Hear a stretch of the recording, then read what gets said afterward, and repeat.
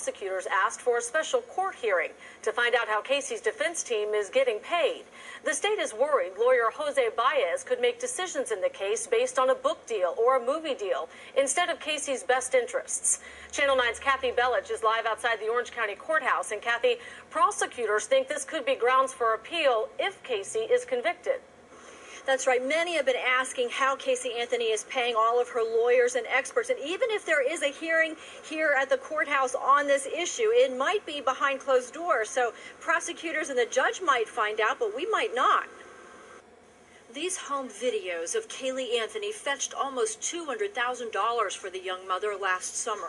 Based partly on that argument, prosecutors want the judge to find out what kinds of financial agreements are behind the hiring of nationally known defense experts like New York attorney Linda Kenny Bodden and Connecticut pathologist Henry Lee. In a motion filed this afternoon, prosecutors say 8 different lawyers and numerous experts have been hired by Casey Anthony, and that logical conclusions must be drawn. That Casey did not go from pauper to princess before her arrest. She's in no position now to be managing her only assets, photos and videos of Kaylee, so her defense attorney, Jose Baez, must be doing it.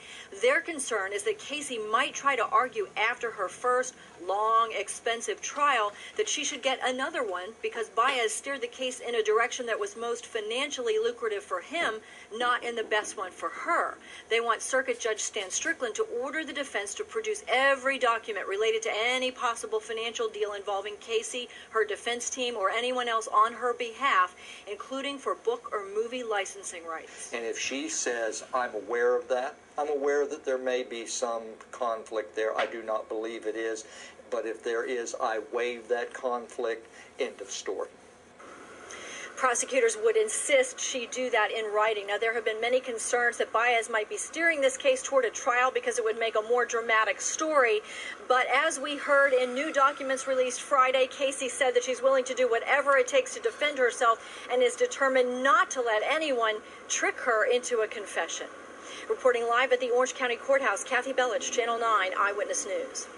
And Casey Anthony will be back in court on Thursday for another hearing. Her lawyer wants access to all the notes and reports on any DNA testing, along with evidence taken from the computer of Casey's ex-boyfriend, Ricardo Morales. The defense team also plans to ask the judge to keep George Anthony's suicide note from being released. You can count on